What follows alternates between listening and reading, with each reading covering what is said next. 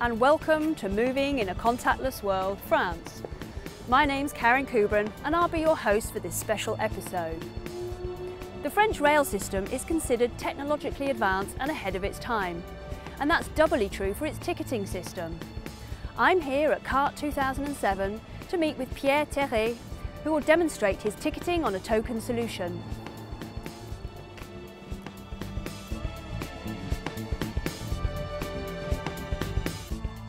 The Régie Autonome des Transports Parisiens, RATP, is the major transit authority responsible for public transportation in Paris and its environs. It's under the authority of the Syndicat des Transports d'Île-de-France, STIF, and its operational divisions include the Paris Metro system, part of the RER, an extensive bus system and 3 tram lines. It also operates the Montmartre funicular. The RATP was created on March 21, 1948, by combining the assets of the Compagnie du Chemin de Fer Métropolitain de Paris, CMP, which operated the Paris Metro, and the Société des Transports en Commun de la Région Parisienne, STCRP, which operated the city's bus system. Earlier, the CMP had absorbed the Société du Chemin de Fer Électrique Nord-Sud de Paris in 1930 and the Ligne de Sceaux in 1937. The STCRP had been created on January 1, 1921 by the merger of about half a dozen independent bus and streetcar operators in the Paris area. By the time the STCRP was merged into the RATP, all its streetcars had been replaced by bus routes. Currently, the RATP operate a multi-mode public transportation infrastructure. In Île-de-France, the RATP operates buses, regional trains, trams and metro services.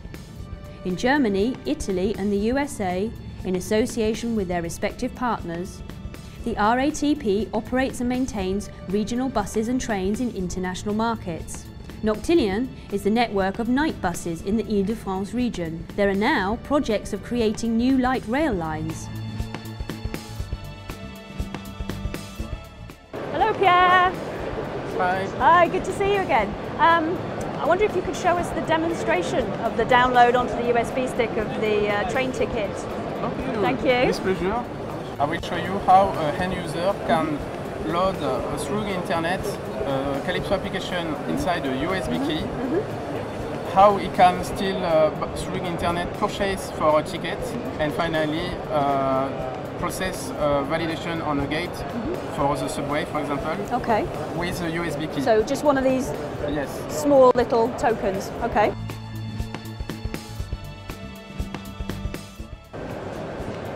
So when the user plugs the USB key on his laptop, right. an auto run will launch automatically the web browser right. of the laptop, okay. and the user will be redirected to a website which will propose to load a few applications inside the USB. Okay. Inside the USB key there is a smart card. Oh, okay, okay. And a Java applet is running on the website, on the browser. Yeah. And this applet will transfer the IP packet, right. extract the IPD command, and will send it to the down smart card to smart of the USB stick. Okay, okay. So firstly, for example, I can subscribe to the Calypso service.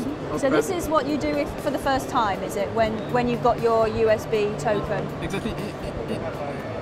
This operation is done only once. Okay.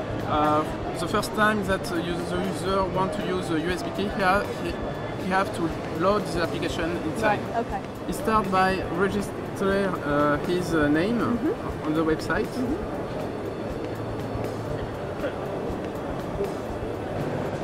So the profile is sent to the website, and when he presses to validate the profile, now the operation to load the application and to personalize the application in the USB stick is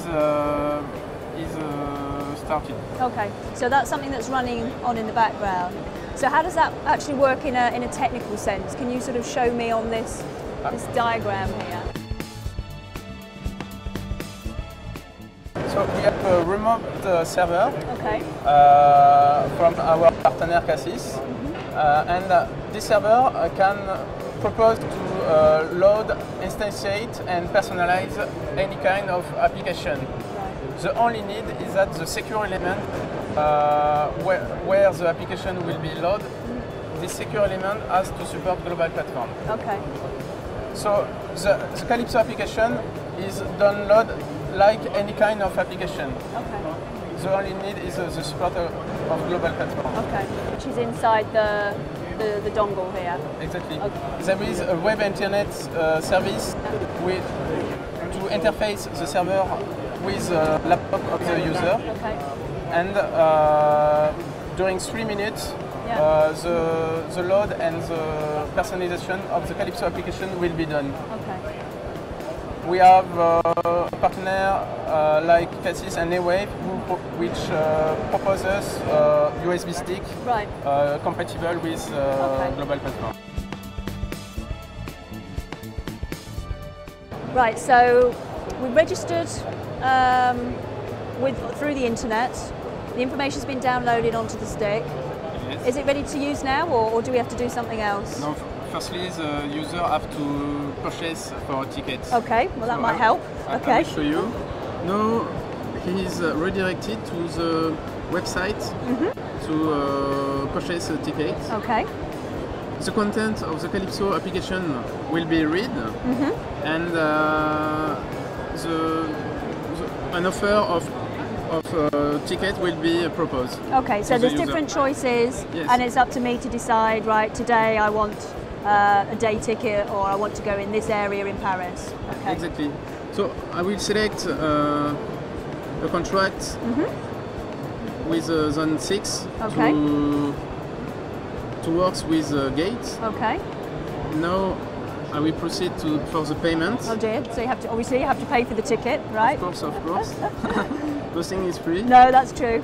So to do this operation, it's like a payment on internet with any kind of credit card. Okay, so you just type in the information and... When the payment will be proceed, the contract will be loaded inside the smart card. Okay. And when the operation is finished, Right. I can ask to receive a receipt by email. Oh good, so for work purposes, if you've got to put in a receipt for your permit or something, then you've got it Yes. in paper form. Okay, right, and it's as simple as that? Okay. Yes, it's simple. And now the user can take the USB stick Okay.